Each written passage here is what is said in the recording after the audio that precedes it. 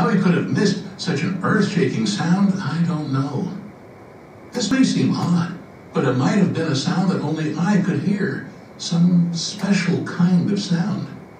Not even Kay's dog seemed to notice it, and you know how sensitive dogs are to sound. I told myself to run over to Kay, grab hold of him, and get out of there. It was the only thing to do. I knew that the wave was coming, and Kay didn't know. As clearly as I knew what I ought to be doing, I found myself running the other way, running full speed towards the dike alone. What made me do this, I'm sure, was fear, a fear so overpowering it took my voice away and set my legs to running on their own.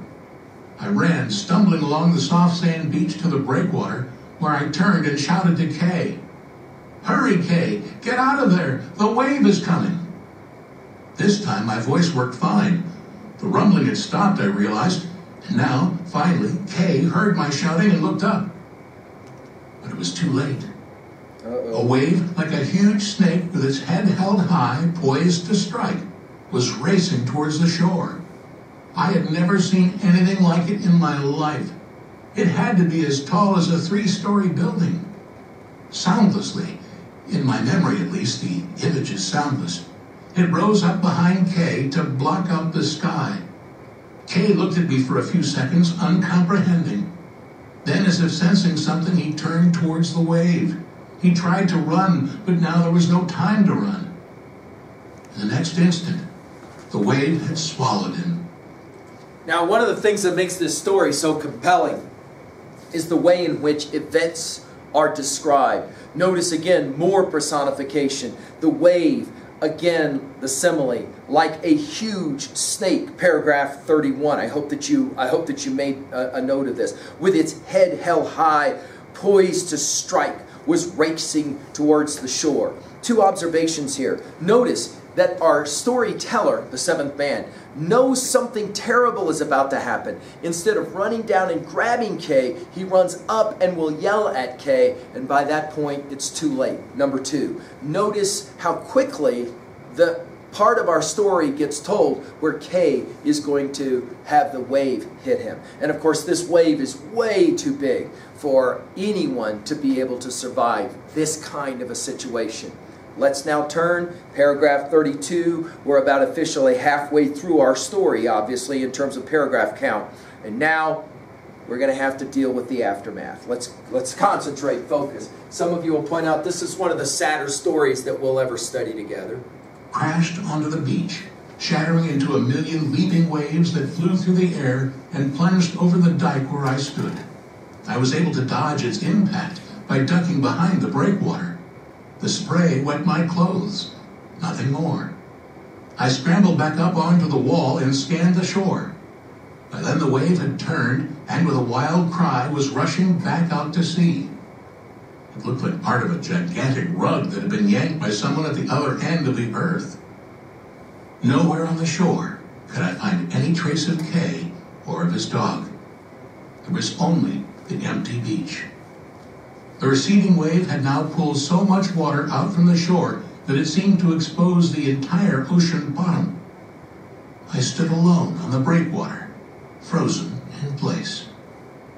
The silence came over everything again, a desperate silence, as though sound itself had been ripped from the earth. The wave had swallowed Kay and disappeared into the far distance. I stood there, wondering what to do. Right, what to do. Should I go down to the beach? Kay might be down there somewhere, buried in the sand. But I decided not to leave the dike. I knew from experience that big waves often come in 2s and 3s. I'm not sure how much time went by, maybe 10 or 20 seconds of eerie emptiness. Then, just as I had guessed, the next wave came. Another gigantic roar shook the beach, and again, after the sound had faded, another huge wave raised its head to strike. It towered before me, blocking out the sky like a deadly cliff. This time, though, I didn't run. I stood rooted to the sea wall, entranced, waiting for it to attack. What good would it do to run, I thought, now that Kay had been taken? Or perhaps I simply froze, overcome with fear. I can't be sure what it was that kept me standing there. The second wave was just as big as the first, maybe even bigger. From far above my head, it began to fall, losing its shape like a brick wall slowly crumbling. It was so huge that it no longer looked like a real wave. It was like something from another far-off world that just happened to assume the shape of a wave. I readied myself for the moment the darkness would take me.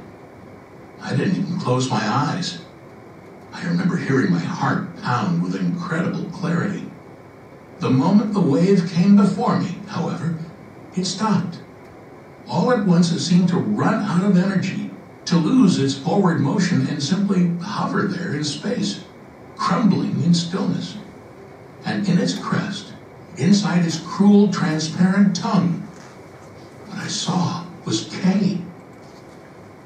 Two quick observations. Notice, waves come in sets. And so as a young boy, he's been taught enough to know to not run down there because of the possibility of the second wave.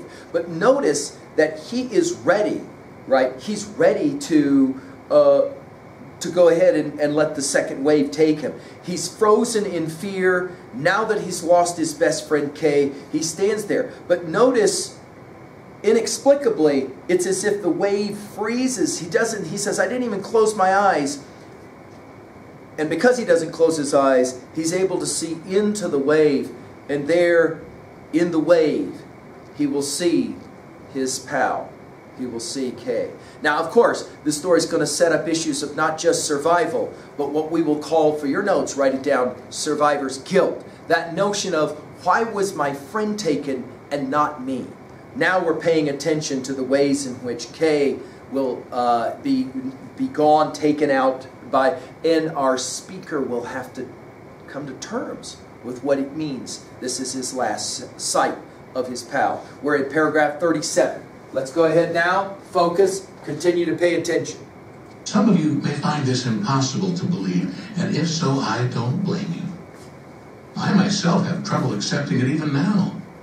I can't explain what I saw any better than you can, but I know it was no illusion, no hallucination. I am telling you as honestly as I can what happened at that moment, what really happened. In the tip of the wave, as if enclosed in some kind of transparent capsule, floated Kay's body, reclining on its side. But that is not all. Kay was looking straight at me, smiling.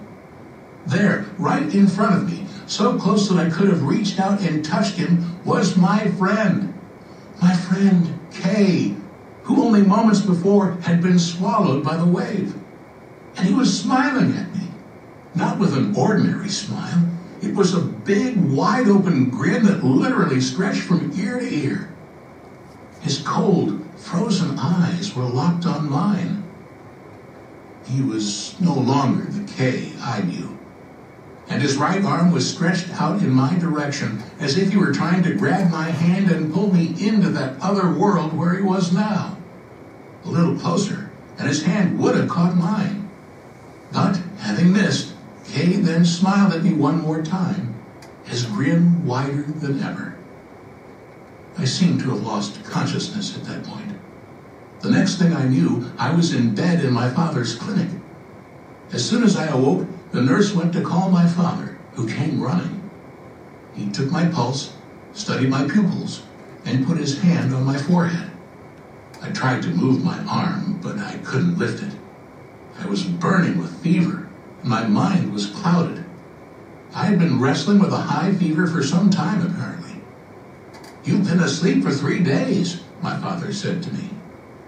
A neighbor who had seen the whole thing had picked me up and carried me home. They had not been able to find Kay. I wanted to say something to my father. I had to say something to him. But my numb and swollen tongue could not form words. I felt as if some kind of creature had taken up residence in my mouth. My father asked me to tell him my name, but before I could remember what it was, I lost consciousness again, sinking into darkness. Altogether, I stayed in bed for a week on a liquid diet. I vomited several times and had bouts of delirium. My father told me afterwards that I was so bad that he had been afraid I might suffer permanent neurological damage from the shock and high fever. One way or another, though, I managed to recover. Physically, at least. But my life would never be the same again. They never found Kay's body. They never found his dog either. Usually, when someone drowned in that area, the body would wash up a few days later on the shore of a small inlet to the east. Kay's body never did. The big waves probably carried it far out to sea, too far for it to reach the shore. It must have sunk to the ocean bottom to be eaten by the fish. The search went on for a very long time, thanks to the cooperation of the local fishermen, but eventually it petered out. Without a body, there was never any funeral. Half crazed, Kay's parents would wander up and down the beach every day, or they would shut themselves up at home, chanting sutras. I want to go back to this line really quickly. Make sure you've circled it. The last line of paragraph 30 on page 140. He says, one way or another, though I managed to recover, physically at least, and then I hope you circle this line, but my life would never be the same again. This is, of course, the central thesis of this whole story. The fact that he experienced this as a child, now as an adult, the seventh man is clearly trying to process what kind of a group would he be in where he's telling a story like this and trying to process the fact that he will say about his life as an adult now, my life would never be the same again. What does that tell you? Jot down a couple of notes really quickly. We are now in paragraph 41 and following. This is, of course, the aftermath. That is to say, how does one live with the fact that this is what one experienced? Let's continue. Great a blow as this had been for them, though, Kay's parents never chided me for having taken their son down to the shore in the midst of a typhoon. They knew how I had always loved and protected Kay, as if he had been my own little brother. My parents, too, made a point of never mentioning the incident in my presence. But I knew the truth. I knew that I could have saved Kay if I had tried. There it is, right? I probably could have run over and dragged him out of the reach of the wave. It would have been close, but as I went over the timing of the events in memory, it always seemed to me that I could have made it. Guilt, right? As I said before, though, overcome with fear, I abandoned him there and saved only myself. It pained me all the more that Kay's parents failed to blame me and that everyone else was so careful never to say anything to me about what had happened. It took me a long time to recover from the emotional shock. Long time, right? I stayed away from school for weeks. I hardly ate a thing and spent each day in bed, staring at the ceiling. Kay was always there, lying in the wave tip, grinning at me, his hand outstretched, beckoning. I couldn't get that picture out of my mind. And when I managed to sleep, it was there in my dreams. Except that in my dreams, Kay would hop out of his capsule in the wave and grab my wrist to drag me back inside with him. And then there was another dream I had. Another dream. Swimming in the ocean. It's a beautiful summer afternoon, and I'm doing an easy breaststroke far from shore. The sun is beating down on my back and the water feels good. Then all of a sudden, someone grabs my right leg. I feel an ice-cold grip on my ankle. It's strong, too strong to shake off.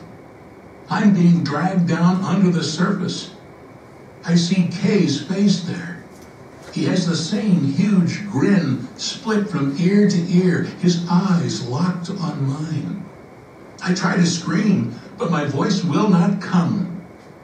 I swallow water, and my lungs start to fill. I wake up in the darkness screaming, breathless, drenched in sweat. At the end of the year, I pleaded with my parents to let me move to another town. I couldn't go on living in sight of the beach where Kay had been swept away, and my nightmares wouldn't stop. If I didn't get out of there, I'd go crazy. My parents understood and made arrangements for me to live elsewhere. I moved to Nagano province in January to live with my father's family in a mountain village near Komoro. I finished elementary school in Nagano and stayed on through junior and senior high school there. I never went home, even for holidays. My parents came to visit me now and then. All right, let's pause, put it in your notes. What's the aftermath? What's the immediate aftermath? Well, dreams. Terrible dreams. We would call them, of course, nightmares. And notice these nightmares always come back to Kay and to drowning and to the realization of the horror of what transpired. Notice, number 2, after the dreams, the desire to somehow escape, to get away from it all. He ends up going away and doing school somewhere else. Jot down, why do you think he has to get away? Is it the memories of the place? The fact that every time he sees certain types of places, is it that he doesn't want to be around people who know that somehow he was a part of this terrible tragedy? We'll continue now. What is the next phase in his coming to terms with this terrible situation? I live in Nagano to this day. I graduated from a college of engineering in the city of Nagano and went to work for a precision tool maker in the area. I still work for them. I live like anybody else. As you can see, there's nothing unusual about me. He's normal. I'm not very sociable, but I have a few friends I go mountain climbing with. Once I got away from my hometown, I stopped having nightmares all the time. They remained a part of my life, though. They would come to me now and then, like debt collectors at the door. It happened whenever I was on the verge of forgetting. And it was always the same dream, down to the smallest detail. I would wake up screaming, my sheets soaked with sweat. That is probably why I never married. I didn't want to wake someone sleeping next to me with my screams in the middle of the night. I'd been in love with several women over the years, but I never spent a night with any of them. The terror was in my bones. It was something I could never share with another person.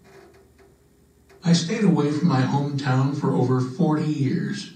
I never went near that seashore or any other. I was afraid that if I did, my dream might happen in reality. I had always enjoyed swimming, but after that day, I never even went to swim in a pool. I wouldn't go near deep rivers or lakes. I avoided boats and wouldn't take a plane to go abroad. Despite all these precautions, I couldn't get rid of the image of myself drowning. Like Kay's cold hand, this dark premonition caught hold of my mind and refused to let go. Then, last spring, I finally revisited the beach where Kay had been taken by the wave.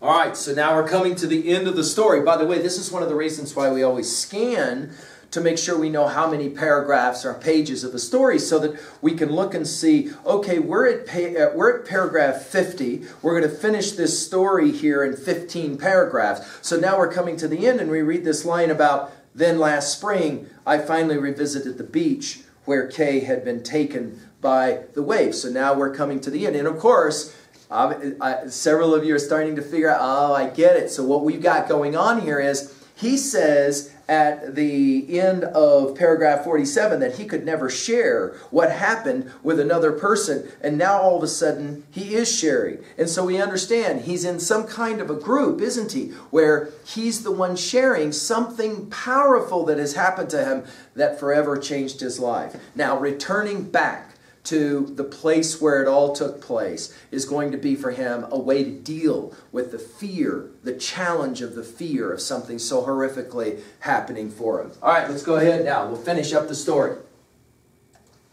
My father had died of cancer the year before, and my brother had sold the old house.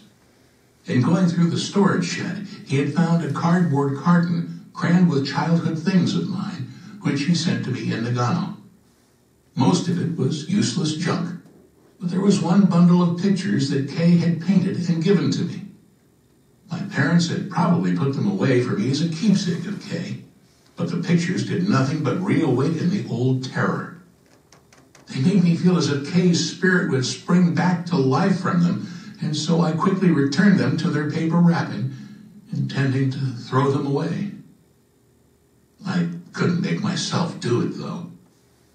After several days of indecision, I opened the bundle again and forced myself to take a long, hard look at Kay's watercolors. Key moment, right? Most of them were landscapes, pictures of a familiar stretch of ocean and sand beach and pine woods and the town, and all done with that special clarity and coloration I knew so well from Kay's hand. They were still amazingly vivid despite the years, and had been executed with even greater skill than I recalled. As I leafed through the bundle, I found myself steeped in warm memories.